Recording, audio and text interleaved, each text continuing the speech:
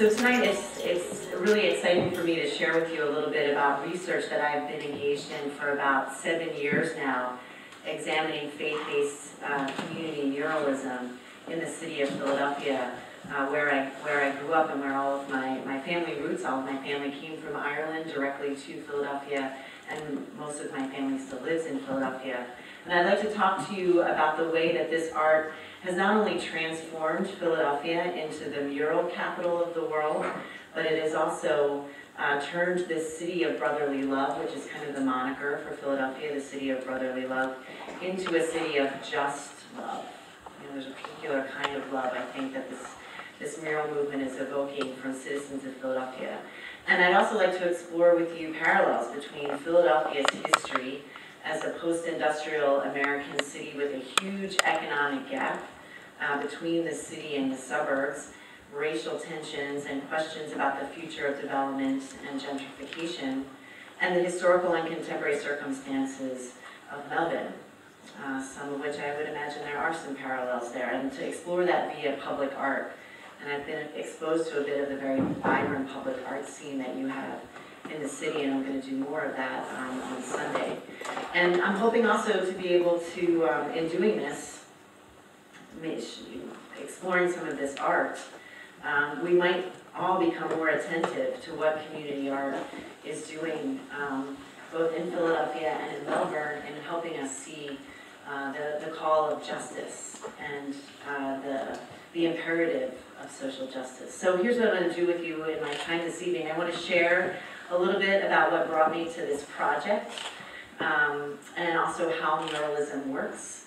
Community muralism is a distinct form of public art. I want to talk with you a little bit about that.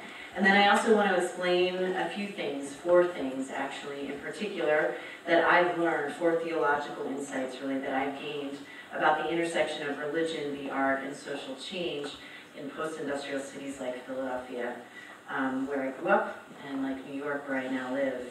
And then I'll be sure to leave time, as Brother Mark said, for conversation and conviviality. So let me begin with a little bit about how I came to this project.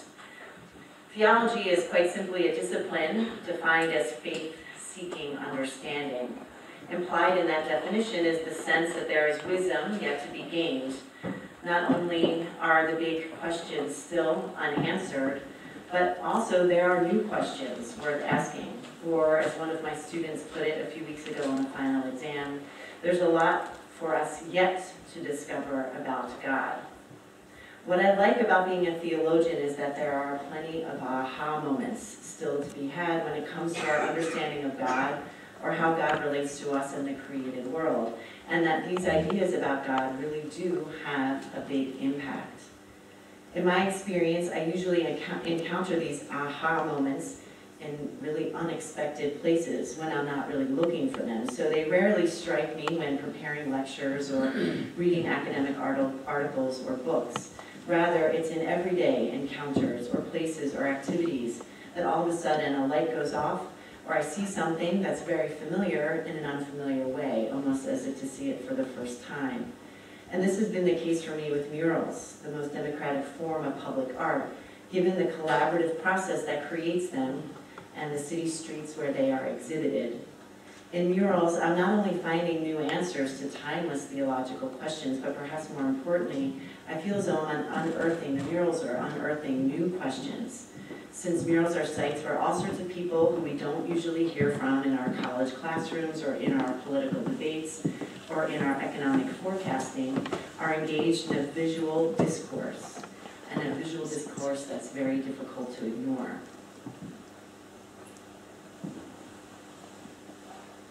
So now, often, when I'm moving through the city of Philadelphia, the city of brotherly love, and particularly when I do so in a 15-passenger van stamped with Fordham emblems and filled with undergraduates, I try to become a religious pilgrim on a spiritual quest. I try to move through these neighborhoods with a heightened awareness of what's going on around me, and with a willingness to have something about me be profoundly changed by what I encounter along the way. And the murals serve as markers or sacred spaces along my journeying that reveal something new or unexpected. They are places where theophany happens, or the extraordinary grandeur of God somehow manages to break through the ordinariness of my everyday experience. I've discovered that once you begin to move through your world with a heightened sense of a pilgrim, aware of what you see, what you hear, what you smell, the sensations on your skin and in your heart, you can become more attentive to what's going on in your immediate surroundings and open yourself up to new ways of responding. In fact, I've already gone on a bit of a pilgrimage through Melbourne, and I have a couple images that I could share with you at the end. Some great images of public art here in your city. This leads me to the second thing I enjoy about being a theologian, and that's the ability to use my intellectual gifts to follow through on my deeply held conviction that the Catholic tradition can be liberating for all people, regardless of gender, race, religion, sexual orientation, age. The list could go on and on.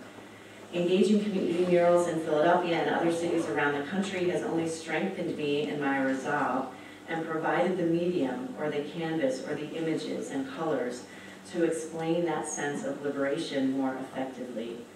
For example, through my work with the murals, I've actually delved more deeply into my own family's history in some of the neighborhoods in Philadelphia where this art is exhibited, and therefore my connection to folks who are now trying to liberate themselves from the structural poverty that resulted from dispositions and choices of my great-grandparents and grandparents when it came to their decision, like many other working and middle-class whites, to leave the city of Philadelphia and invest in the suburbs instead.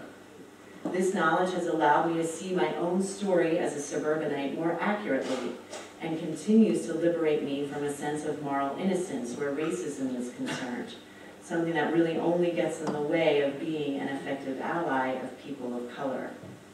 Encountering these murals, speaking with people who create them, becoming aware of the Catholic Church's history in these neighborhoods, often not for the better, has helped me to rethink how familiar Catholic concepts like human dignity, subsidiarity, or the common good might be effectively applied to the lived reality of residents of cities like Philadelphia, when we consider ways people in these places actually live these ideas in their relationships with each other, relationships that make this amazing art possible.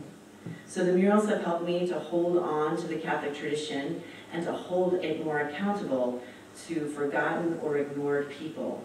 And this can release the tradition from the grip of people who have been in positions of power or influence in the church over the past few generations. And I suspect that folks here in Australia feel that similar need for an increased sense of accountability.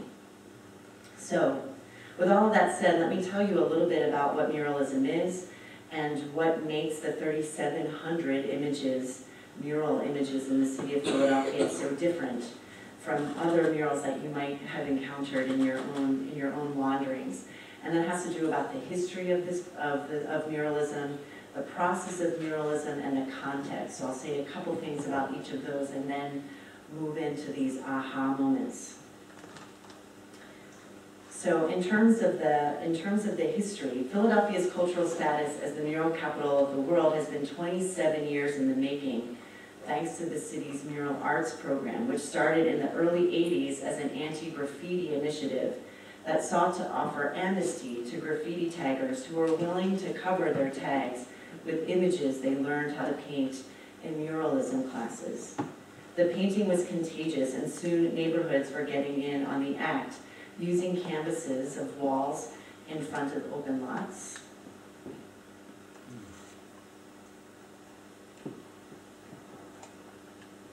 In prison yards.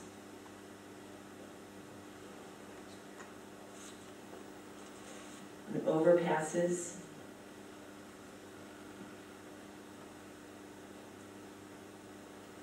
In parking lots.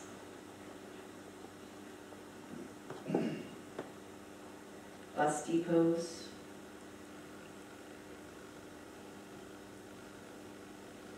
halfway houses,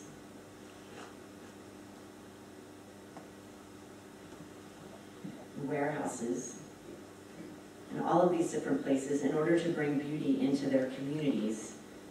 Muralism has since evolved in Philadelphia from simply painting some aspect of the community's cultural identity, perhaps we can look at this one, to working with communities to expand their self-understandings by putting them in dialogue with others, captured here in an interfaith mural, invoking the word justice in 3 different faith traditions, to engaging particular issues that are impacting the city, and also incorporating other artistic media into wall painting. So, for example, in this mural, there's a transmitter, and when you drive by and your radio is tuned to a certain station, you can hear an oral history that was done in conjunction with painting this mural, so you can hear stories of people in the neighborhood as you drive by or as you walk by.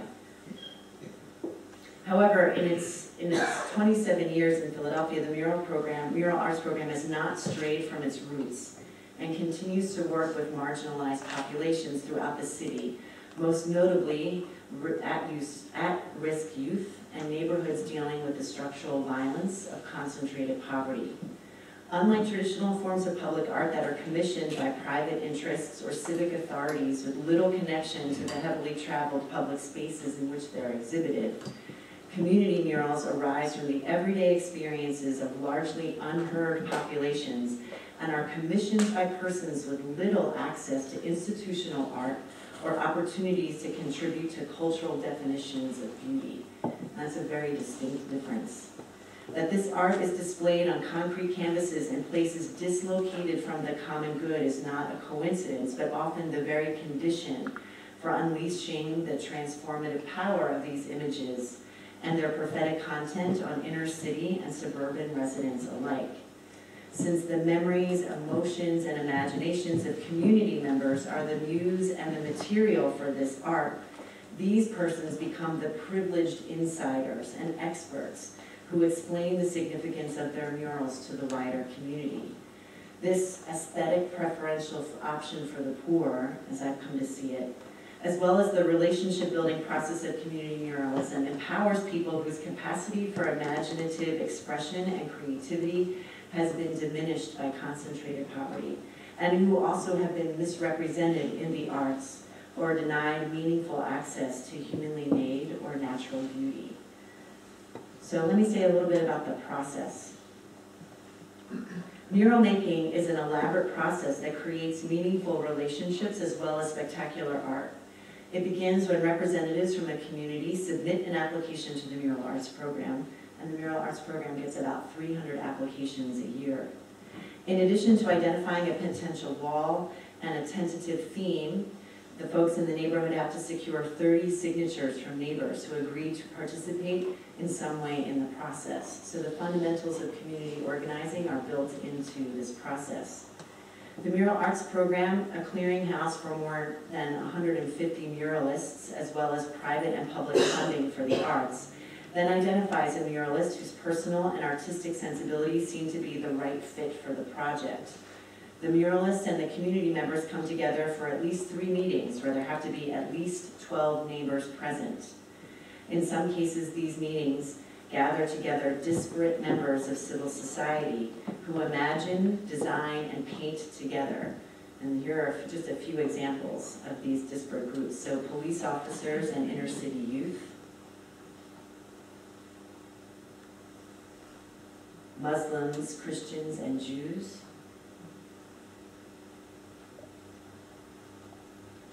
recent immigrants from West Africa and their new African American neighbors,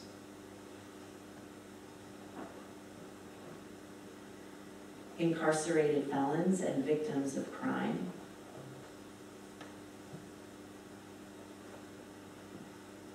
evangelical Christians and ex-offenders,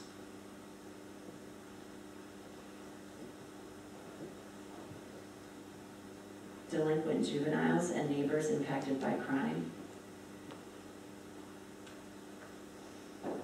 or Black teenagers and white suburban adults, just a sampling. The muralist listens to community members and integrates their collective imaginings into a design, which desires a consensus from neighbors before painting begins.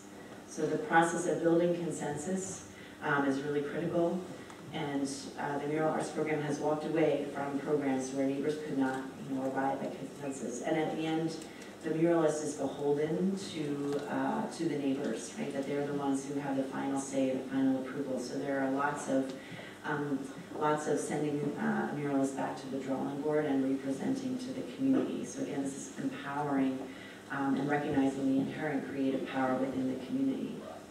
The muralist creates a paint-by-number matrix on 6x4 sheets of parachute paper, which are eventually adhered to the wall once painting is completed. This way, the mural can be painted in multiple locations at the same time. So you can have prisoners in the largest maximum security prison in Pennsylvania, the 5th largest in the country, working on the same mural as folks in a church basement and kids in the public school system. So you can have multiple people working on a project at the same time. Through community meetings, painting days, and dedication ceremonies, the grassroots process of mural making gradually weaves back together communities torn apart by violence, mass incarceration, and addiction. Furthermore, by pulling in various groups that make up civil society into this creative process, the police department, the Department of Corrections, healthcare providers, the public school district, faith-based organizations, social service agencies, the murals create what I call a common beauty that is both artistic, relational, and restorative. So let me say just a word or two about the context. Again, the third kind of component that makes community muralism in Philadelphia different than muralism movements in other parts of the U.S. and around the world. Much of the art in one of the world's largest public galleries is exhibited in the U.S. 5th largest city, where 25% of the residents live below the poverty line, where unemployment hovers at 11%. That's the official number, although about 40% of the population is really not in the labor force at all. And the median household income is $37,000 a year. But that's the median of all of these different census districts in the city, and you can see that it's not necessarily representative.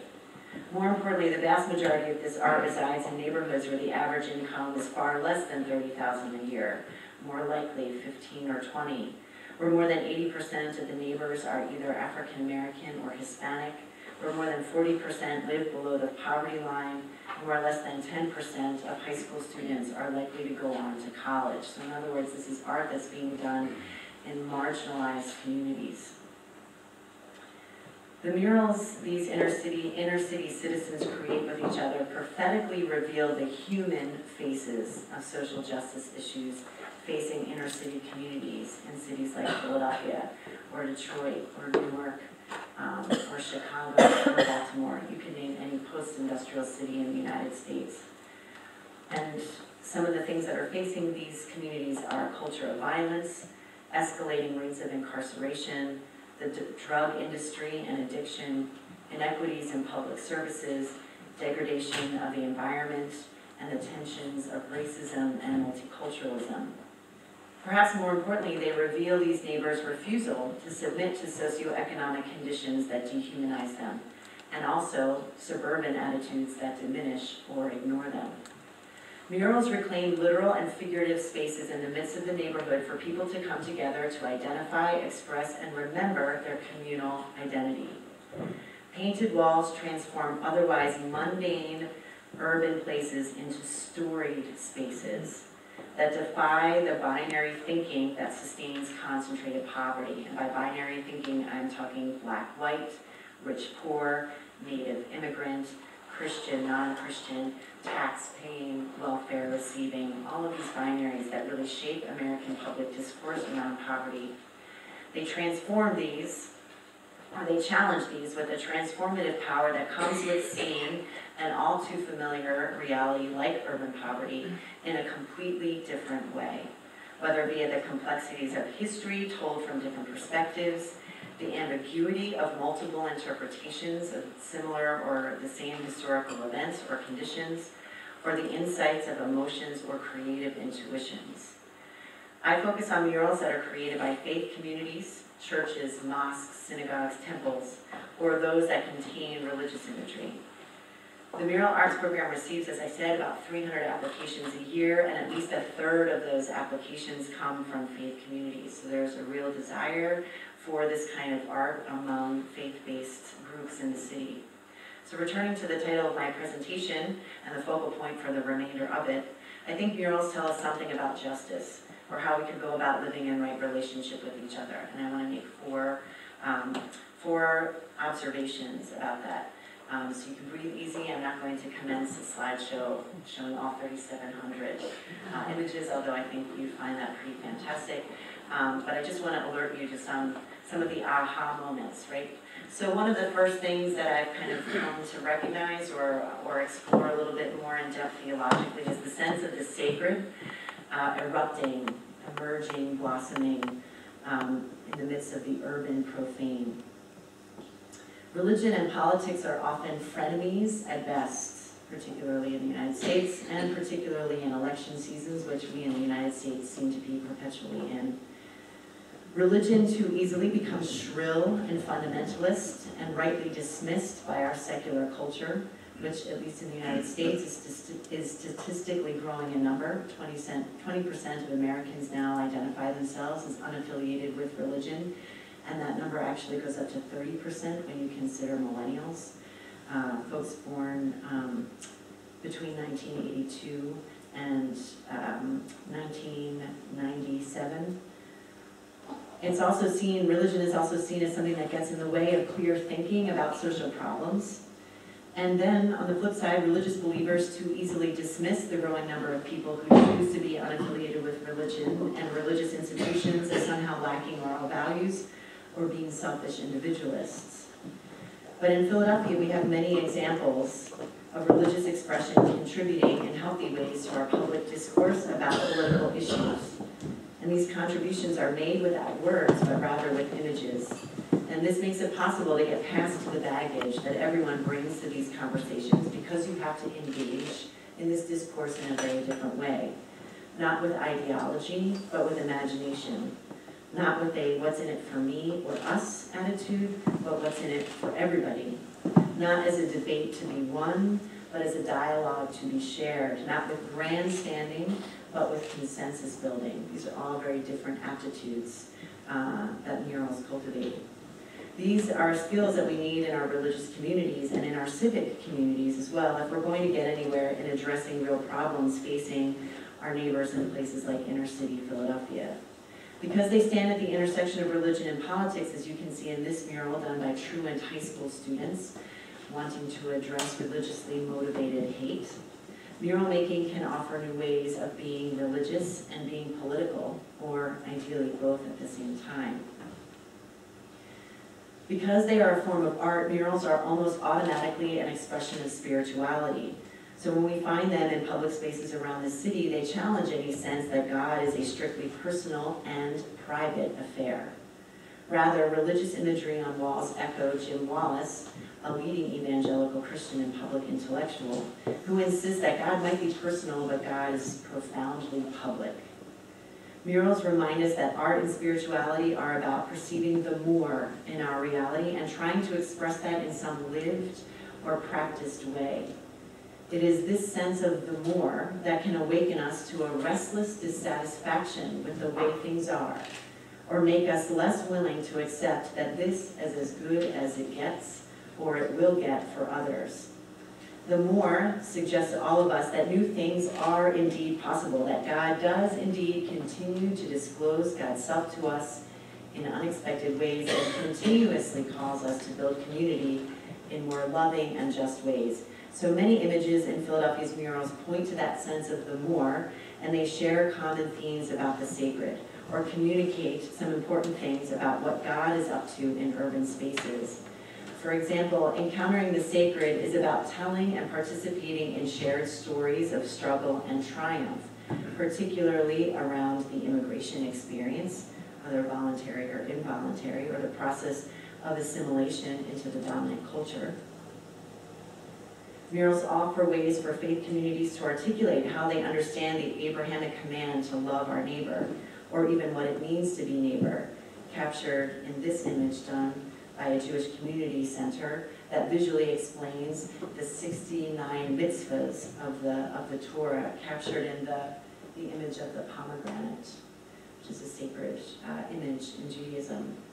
And they reveal that religious diversity, and not just religious singularity, is the greatest ally against social and economic forces that divide and segregate people in cities today in the United States.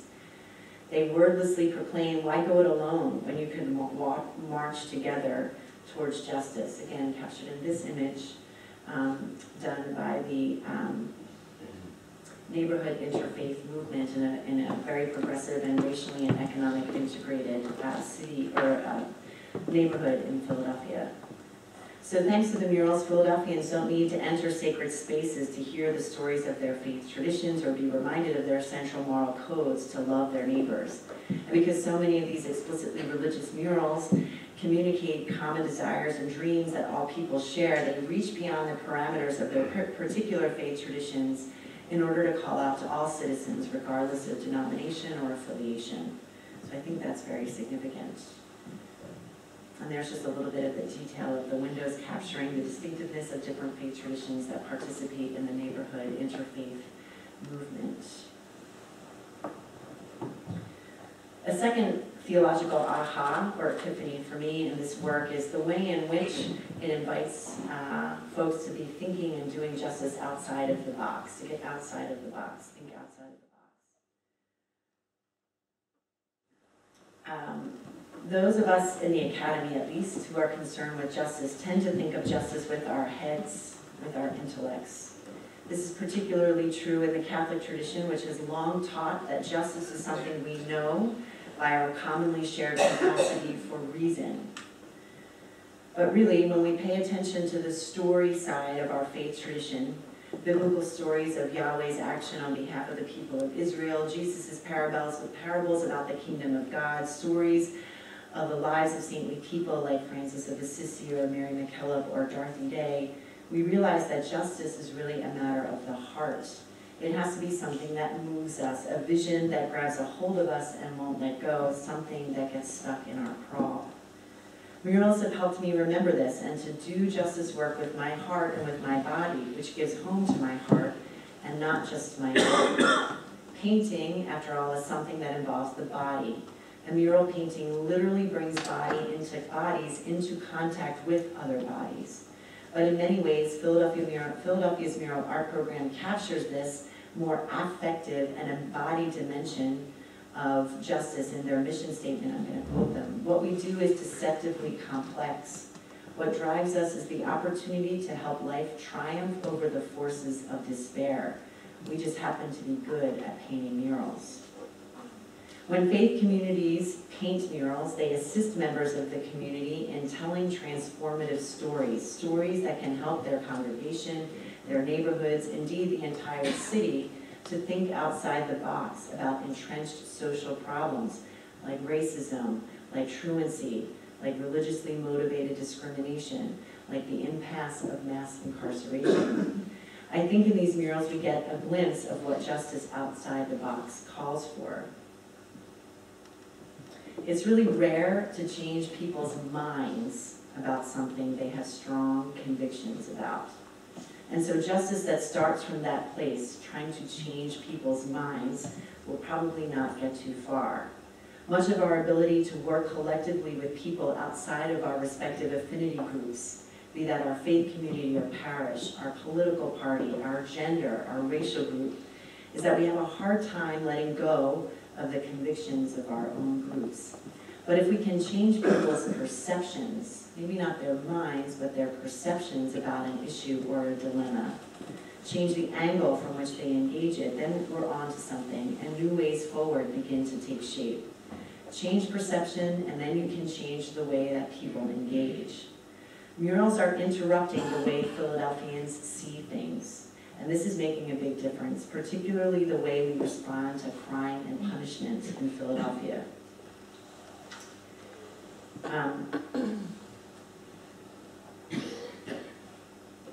So Philadelphia is the 8th most violent city in the country as of 2011. It's estimated that on any given day in this country, in the United States, 2.2 million Americans are incarcerated, and 7 million more await sentencing or are on probation. In 2008, the United States hit a disturbing milestone. Despite the fact that violent crime has dropped 25% in the last 20 years, 1 in 100 American adults is now in prison, and 1 in 31 is in some way involved in the criminal justice system. In fact, the Justice Policy Institute reported that in April of 2008, Philadelphia, the first city to build a modern prison in 1829, had the highest incarceration rate of any county in the country. On an average day in 2011, there were 8,274 folks in Philadelphia's jails, and experts know that a vast majority of them are persons of color. So the prison industrial complex, I'm not sure if that would be something that you all in Australia would be familiar with, but it's a $55 billion a year industry that is really driving America consciousness around crime and punishment. The work that the Mural Arts program is doing in jails, in juvenile detention centers and prisons, which has created more than 30 murals inside some jails in the city, but also in communities on the outside, break through the seemingly inescapable impasse of mass incarceration by offering ways of thinking about criminal justice and forgiveness, and perhaps most importantly, the relationship between criminal justice and forgiveness. It's inviting people to think outside the box when it comes to criminal justice. So mural making in detention centers and jails and prisons involves months of conversation and reflection before participants even pick up a brush.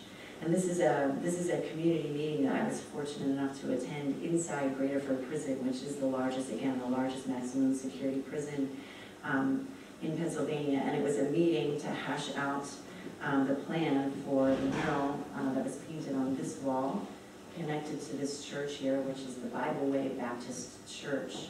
And so at that meeting were representatives from the church, muralists, and then around the table were men who were incarcerated for life, but who are working to design this image. So the resulting image, and here's an example again, a great photograph from that. Let's go back to look at the resulting image. An image like this, like from behind the mask, reminds us that authentic forgiveness begins with the difficult, messy, and unpredictable process of reestablishing relationships with the self and others, and even the divine, that are severed by crime.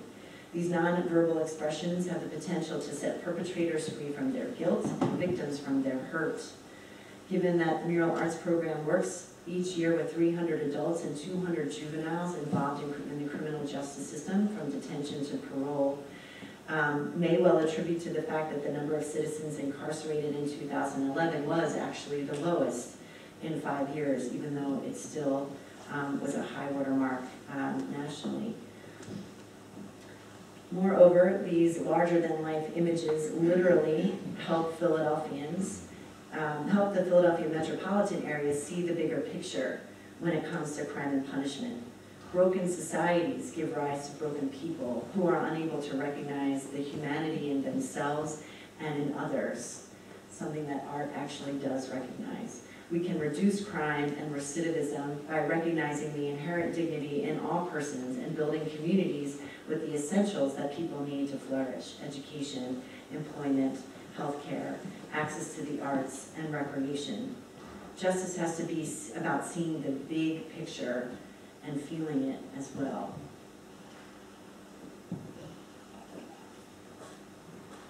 We need to get emotional about figuring out how to build more equitable and safe and healthy communities and neighbors. And many of the murals that contain religious imagery, like this one, are visual expressions of lament. Laments are expressions of profound faith. The depth of emotion laments convey can only arise from stark experiences of being separated from God and yearning for reunion. Laments arise from people with a special capacity for God, often due to their socioeconomic status. Consider, for example, the fervent laments of the people of Israel during their bondage in Egypt, or the various people in the New Testament who called out to Christ to be healed. Barbara Smolin's contemporary Pietà, in The Families Are Victims Too, captures this sense of lament. And she's a Jewish muralist who said after hearing the stories of families in this neighborhood who wanted a mural to really commemorate their sense of loss and their sense of pain, the Pietà was really one of the only images that was available to her to really perhaps capture that visually. Here, families visually grieve the loss of a loved one to gun violence and refuse to be consoled. Knowing that their visual cries painted on this bus terminal bear witness to the fact that something is fundamentally wrong with the violence in our culture, a violence that is not limited only to inner cities and is driven by shareholders in the firearms and prison industries. Because they call attention to the stark contrast between the way things are and the way things could or should be, in some ways captured by this grieving angel. And this is a woman who is very influential in putting together a support group in her neighborhood. Her name is Sandy Spicer, who started this organization called The Families Are Victims Too. Because it creates this contrast between the way things are and the way things could be, laments name a people's unfulfilled aspirations and prophetically refuse to let the dreams of the future be extinguished. In short, they embody hope, especially since laments are not only directed to God, but directed to others. So murals that capture this notion of lament summon the wider community to take seriously the suffering of the present and to participate in this kind of longing for a different future. All of these are very important emotions that need to be unearthed and harnessed in order for justice outside of the box really to be possible. I also think that this art is doing a really good job in helping us think through the symbol of the ghetto, or the notion of the ghetto. Now I realize that's probably, maybe it's not a distinctively American concept or idea. Maybe that could be something to discuss in conversation. But with the help of the art, spirituality can become about removing masks that keep us from either really seeing what's going on around us, or that keep us from really showing others who we are. And so in this way, they are particularly helpful in removing the various masks of the ghetto. Murals make us aware of the way that the ghetto is a socially constructed symbol in the United States, which functions in a detrimental way in our public consciousness, and which negatively impacts citizens who live in ghettos. In other words, ghettos have roots in the dispositions and attitudes of people who live outside of them. Dispositions and attitudes of suspicion, fear, rejection, ignorance, and internalized superiority that span generations, and then in turn influence the personal stance that outsiders take towards folks in our inner cities, or our collective decision not to distribute resources essential for communities to flourish.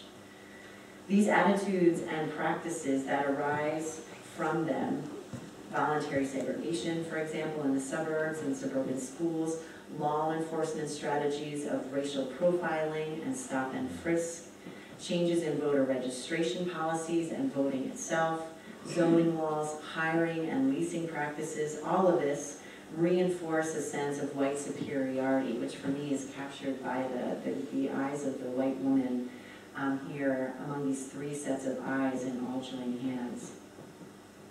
It reinforces a sense of white superiority that fuels structural racism and therefore concentrated poverty. These murals should present a particular challenge to people of faith, particularly people in Abrahamic traditions, where a loving God requires that we love neighbors in the metaphorical ghettos of biblical literature, among the aliens or widows, among the Samaritans or the lepers, among the taxpayers or the faithful centurions. But as I said, murals do the necessary work of helping suburbanites remove our masks and acknowledge the way in which our own white racial identity impacts the way we perceive ourselves and others, and ways in which we respond to folks of color in our cities, They make us see not only the injustices in these neighborhoods, but also the resilience and the wisdom and the creativity and the energy of folks who live there. All attributes which can challenge white complicity and white apathy. Murals offer an alternative narrative, one that challenges the myth that we hear about poor people in the United States, or poor people of color from so many sources every day. And then murals ask outsiders why we should be so surprised that this creativity, that these resources, that the spirit exists in these neighborhoods. In other words, murals confront us with our own prejudices and invite us, and when I say whites, when I say us, I'm really talking about white Americans and white Christians in particular, to take a second look and rethink our dispositions and attitudes. Their process is one of relationship building within communities struggling to get out from under the dominant culture's estimation of them and across boundaries that otherwise keep people separated. And this process demands that you take the risk to truly express yourself, your sense of who you are, as opposed to ideas that people might have about you, your dreams of the future. Also, along the way, disarming yourself by examining prejudices that you might bring with you, and taking the risk to become vulnerable to whatever and whomever you might encounter. These are actually very scary things for whites to take on. And in fact, I can tell in our question and answer session maybe a story of a failed mural project in a very affluent neighborhood in the city, which I think speaks to some of this. Okay, one last point. In today's cities in America, and I suspect also here in Australia, given some of the conversations that I've been able to have over the last couple weeks here, we see a perennial question being asked in new ways. What does it mean to be an American? Perhaps for you, what does it mean to be an Australian? Who gets to be an American? Who gets to be an Australian? This is particularly true in cities like Philadelphia, which have experienced an increase in population in the last decade due to an influx of Asian and Hispanic immigrants and a shrinking white population. Murals reveal that faith traditions can offer answers to these questions, particularly by suggesting that interfaith work and multiculturalism is about encounters, not simply an exchange of ideas or truth claims, but real engagement with shared stories and shared visions and shared fears, and doing this in a very tactile, embodied way. Murals create new space for the sacred in the public square, where public theologian Martin Marty says people come to be in each other's presence and practice an aggressive hospitality. I love that idea, an aggressive hospitality. Much like that I've experienced here in Melbourne, which, unlike tolerance, is willing to take the risk of relationships and vulnerabilities. So this is a really fantastic mural that I think captures this. This is done on a Buddhist temple that in its previous tenants, it was an Italian card club. This neighborhood used to be an Italian-American neighborhood. All the guys would get together and play cards. The Italians have moved out. Mexicans and Vietnamese have moved in. And this Buddhist temple wanted to tell the story of the people who arrived to this neighborhood in their own immigration experience. And I love this because the muralist told me that as she was doing this piece, a lot of people had memories of escaping from Vietnam and fleeing on boats, and had very vivid sense of what the boat and the water should look like. So she went around and around and around at her community meetings, trying to capture the water just right in a way that really resonated with people's memories. And so I think these three men are kind of assessing her work on a grand scale there at the end. But the great thing is that you can see this community identify the values that underscore their sense of who they are, but articulated them in three different languages, with the idea that they wanted to be able to engage with a rich and multicultural community. And so this is the skyline of Philadelphia, and then you can see this wanting to communicate. And then it was really great. Here's a picture of the dedication ceremony. So some of the monks from the temple came out for this event. This is the councilman, the city councilman, whose father used to play cards in the Italian Italian American club there. and the muralist is pictured here in the white sunglasses. So really events that, there was drums and all sorts of really great food that day. So again, trying to embrace multiculturalism. Another good example of this I can show you. This is the Al-Aqsa Islamic Society. Has been in the city of Philadelphia for 40 years. There are families, 250 families, representing about 20 different nationalities. And after 9/11, they were in this old furniture warehouse. You wouldn't even know that they were there. They were very fearful after 9/11 of retaliation. And then they realized that actually they needed to step away from a posture of fear to one of engagement, because there were all sorts of people speaking for them and their tradition. And so they engaged in this sort of extreme makeover process. But the interesting thing is that the muralist who worked on this is a Jew, and a Catholic. So the Catholic woman did a lot of the patterning work, and then you can see a great picture of Joe Brennan. Here's Joe working on the scaffolding. And it took a lot of work. They worked for about 8 months just building up relationships of trust within the mosque, among the community and between the community and the muralists before they even started. But as the work unfolded, more and more people in the mosque wanted to get involved, and more people in the neighborhood wanted to get involved. So they started rolling tiles. They did painting projects with different kids from local schools, from the mosque, from a synagogue up in the suburbs, and a Catholic school in the city. And the students created these murals. But they also hand-rolled all of these tiles in community painting days. And then the tiles now decorate the entire building. So community members did these with pen caps and paper clips. So it's just a really fantastic, I think, example. And then the 99 names of Allah appear in Arabic and in English all around the building. So now when you go on a cultural tour of the city of Philadelphia, they will bring you by Al-Aqsa, because it's really a point of pride in the city. So it's important to note that communities of faith don't engage in muralism with the sake of proselytization or to impart any kind of doctrinal truth. Rather, they serve the wider community by building relationships of trust that are so essential for breaking through the darkness of concentrated poverty. To paint forgiveness, victims and perpetrators need to practice forgiveness. To paint a vision of one's congregation as a door that's open to all requires that congregants be welcoming to all in the community, particularly ex-offenders. To make one's community a visual presence, one's faith community a visual presence in the wider community, then your group needs to be a visible community, as Al-Aqsa selected to do. In this way, civil religion is less about what does it mean to be an American, and more about what does it mean to be a good American neighbor. So, in conclusion, in their book on faith and public life, Michael and Kenneth Hines note that the Catholic Christian has always appreciated the vocation of those who go to the desert or the mountaintop, so long as their motive is a love of the city. Philadelphia's faith-based community murals resist the tendencies to retreat from the cares and concerns of urban brothers and sisters by cultivating a creative expression of philia, or neighbor love, that's at the heart of the name of the city. Through community art such as murals, we come to recognize that justice is a collective vision that arises out of encounters with the mysteries of faith, captured in this case in the fantastic images on walls all over the city, that analogically communicate and then seek after relationships with other people.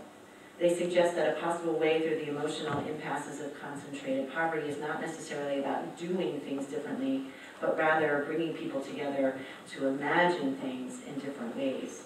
In this way, they really are saving the soul of the city. Thank you.